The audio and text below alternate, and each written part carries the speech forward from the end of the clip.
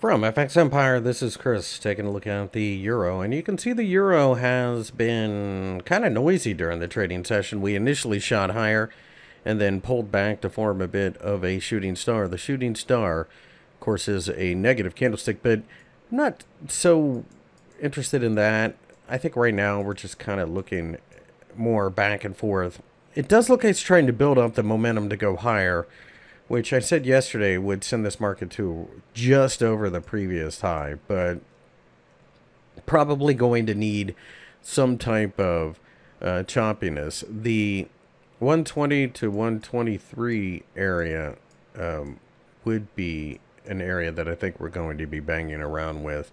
With yield spiking in America, that's caused US dollar shrink during the day, but at the same time, there's massive stimulus coming out of America, so it works against.